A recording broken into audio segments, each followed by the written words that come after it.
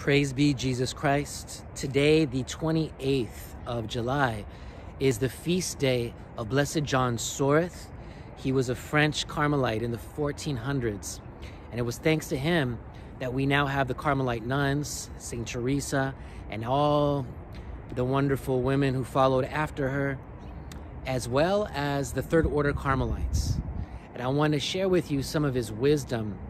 It comes from the Office of Readings in the Carmelite Supplement for the feast of this great Carmelite saint. His wisdom is worth savoring.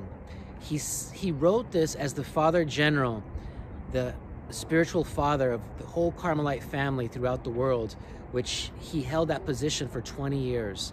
And in that time, he wrote exhortations and commentaries on the rule of St. Albert, our primary arithmetical rule of life. Listen to what he says about what the rule speaks to us in regards to loving God with all of our heart, mind, soul, and strength.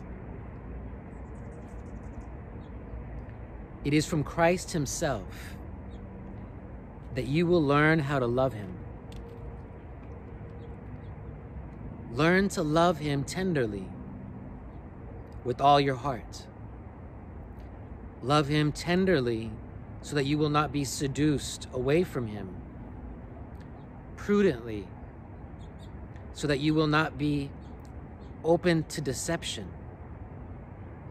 And fervently, so that downheartedness will not draw you away from God's love. May the wisdom of Christ seem sweet to you, so that you are not led away by the glory of the world and the pleasures of the flesh. May your enthusiasm be fervent, balanced in judgment and discretion.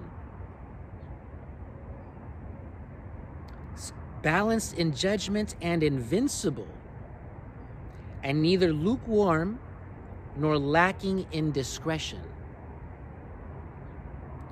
Love the Lord your God with all the affection of which your heart is capable. Love him with all the attentiveness and balance of judgment of your soul, your mind, and reason. Love him with such strength that you will not be afraid to die for love of him. May the Lord Jesus seem so sweet and tender to your affections that the sweet enticements of the world hold no attraction for you. May his sweetness conquer their sweetness. God is wisdom, and he wants to be loved not only fervently, but also wisely. Otherwise, the spirit of error will easily take advantage of your enthusiasm. Not to be led astray by allurements. That's what it means to love with all one's heart. Not to be deceived by false arguments. That's the meaning of loving with all one's soul, mind.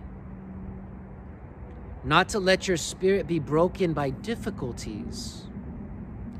That is to love with all one's strength.